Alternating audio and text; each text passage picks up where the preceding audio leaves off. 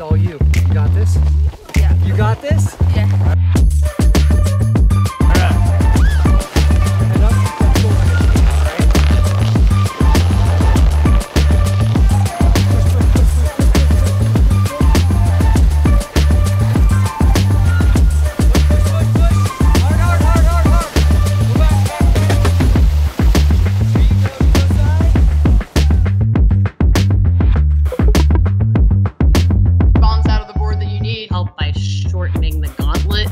Create a 3D model to put into our... Yeah, it's crazy.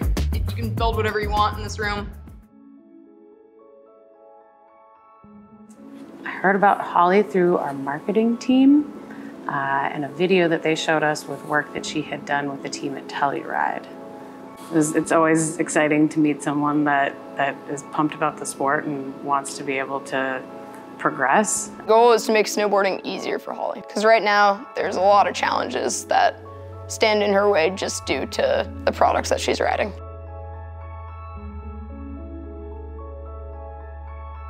The Telluride crew did an amazing job. We're kind of just piggybacking off of them in order to make better gear for her. Is there a preferred side that you like to turn on, like heel side or toe side? I'm better with heel because, I don't know, I've just never been that great with toe.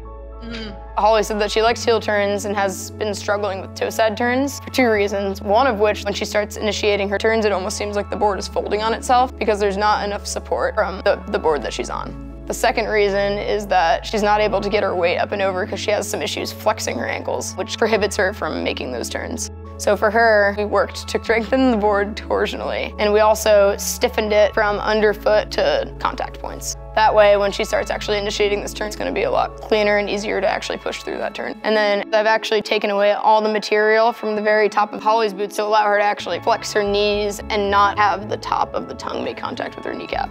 As for her bindings, what we've learned from working with adaptive riders in the past is that a heel wedge can really get you over your toes and benefit you and allow you to actually make those toe side turns properly. So I figured out the wedge would make a difference for her. We noticed that the Telluride team had mostly been focusing on her hard goods versus what she had on the rest of her body. For clothing, usually it's like fine for like everything that's not my limbs. Like my arms and my legs are the stuff I have problems with because they're shorter.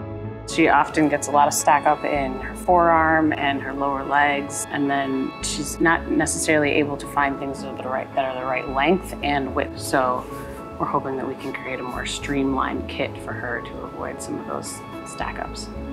Ultimately, we wanted to be able to capture her unique silhouette. So we worked with Mport, a company based in Australia, to scan her body and get all of the precise measurements that we needed to scale.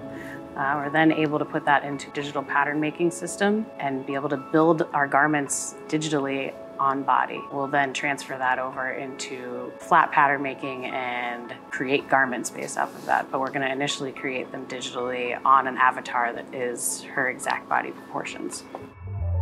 So yeah, Holly's on the other side of the world in Australia, and Microsoft Teams made it possible to be able to speak with her throughout the entire R&D process. I'm really excited to show them what we've done. Yeah, Holly, we've been working on a bunch of your stuff, so I'm pretty stoked to show you what we've got so far. I'm so excited. We got your board. That's so cool. Here's the truncated boot. So I'm gonna take that section of the tongue off. How do you think of this? Tell us about what it was like to get scanned. It was really cool. Well, we used that image to fit all your garments too. Wow.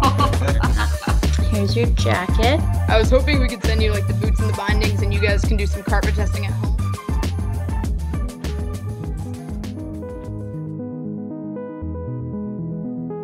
Snowboarding brings freedom and fun into my life. I've met so many people from snowboarding. Everyone else can do it and so can I. When you ask any snowboarder why they like to ride, it's usually some sort of freedom associated with that, and if we can provide that to her, that'd be a major win. I'm really excited to see her progress from where she's at and really take it to some steeper hills, for sure. 'Cause she's got that.